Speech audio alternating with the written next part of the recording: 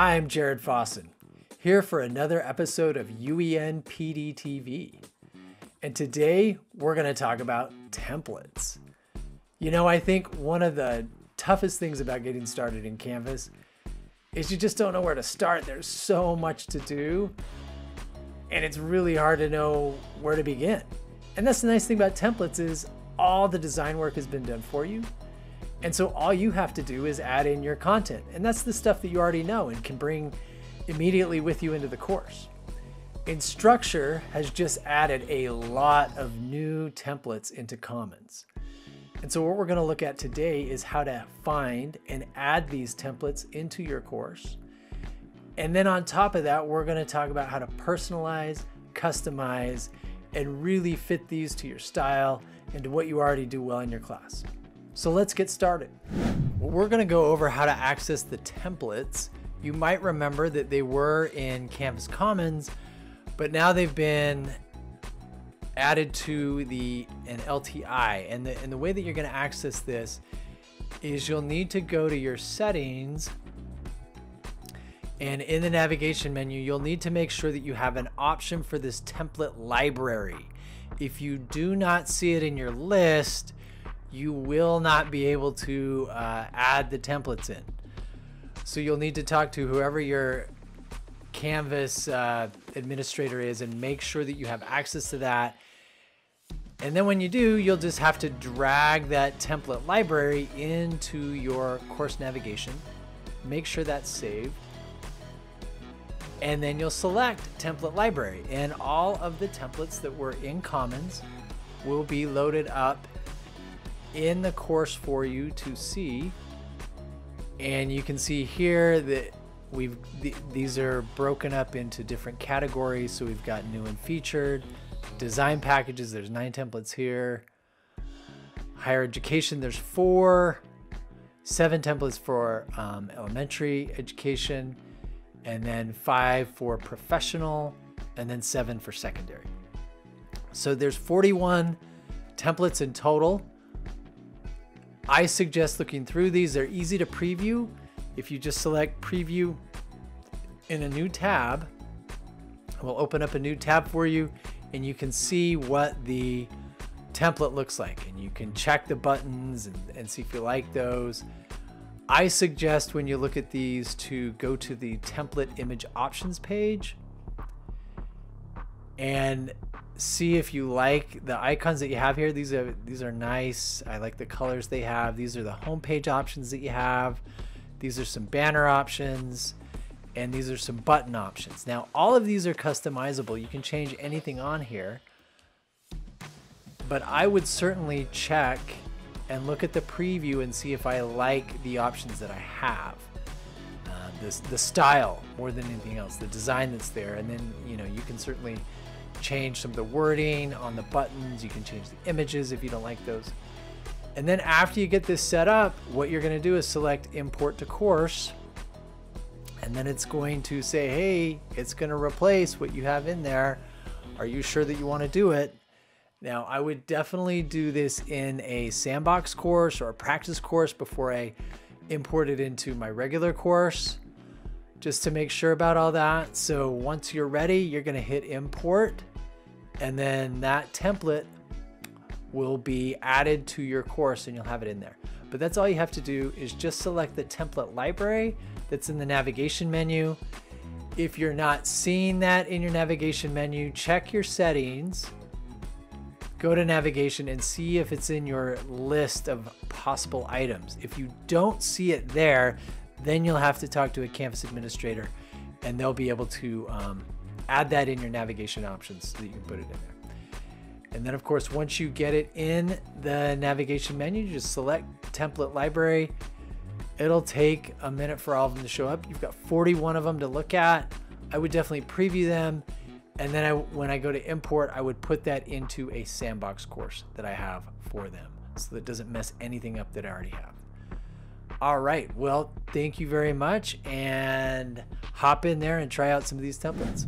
So let's take a look at how I can customize this to be the way that I want to.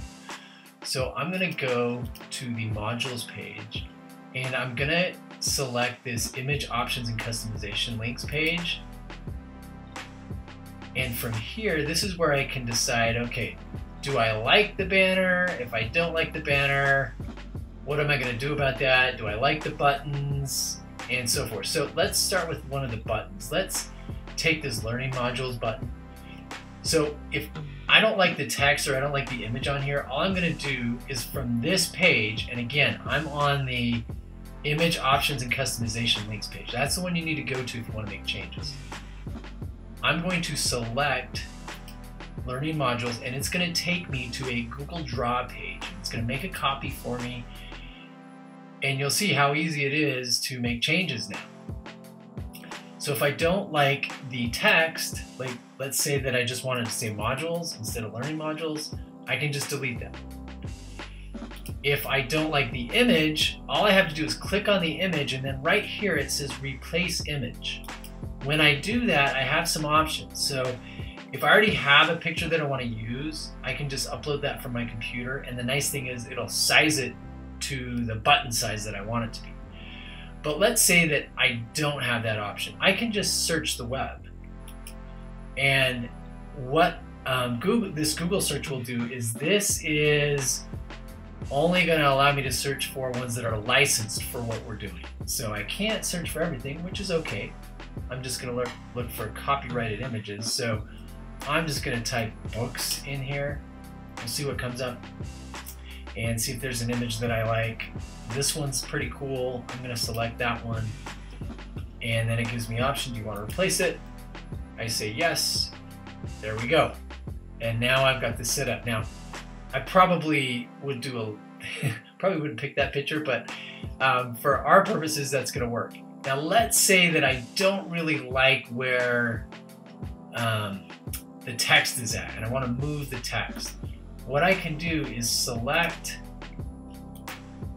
this background first, and I can move the background up to the top here, and then I can select the text as well and drag that up as well. So you can do a lot of customization as far as the image, as far as the text, as far as where the text goes. And you know what, if I didn't like the color scheme,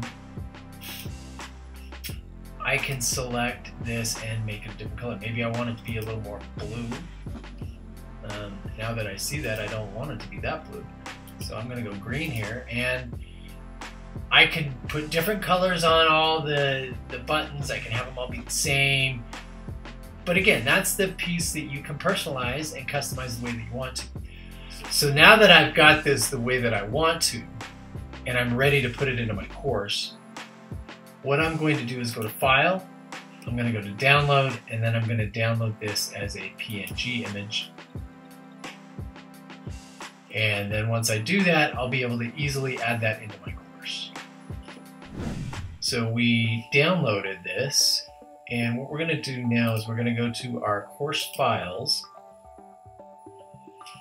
and we're going to select template images, homepage images, and we're going to go to buttons. And when we do that, so these are the 4 that were there. Remember, we changed the learning module one. So what we're going to do now is we're going to add the new button that we just made. So I'm going to select upload, and here it is right here. We're going to add this in. And if I want to change the name, which I probably do,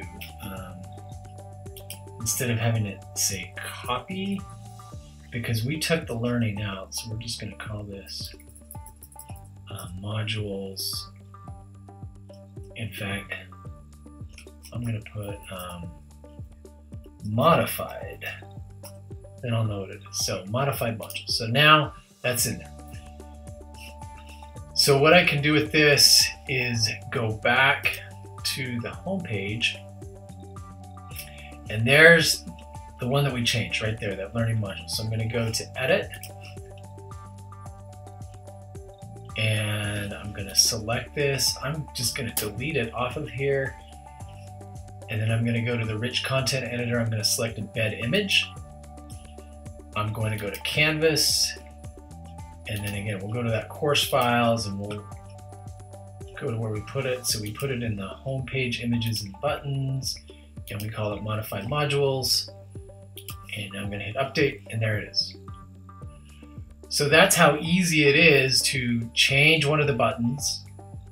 And you know that we changed the text, we changed the image, we changed the color, we moved the text to the top.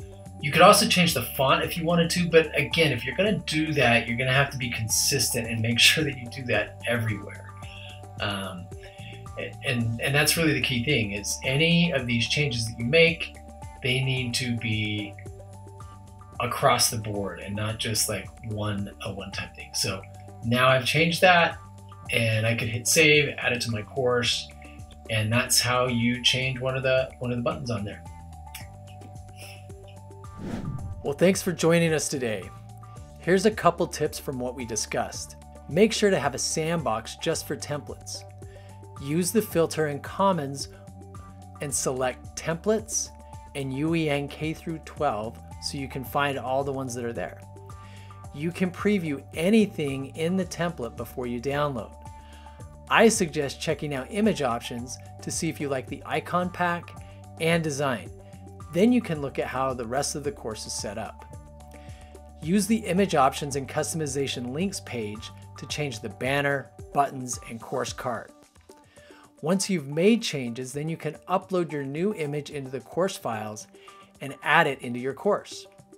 When you've configured the template the way you want to, you're ready to import it into any of your courses. So good luck and happy templating.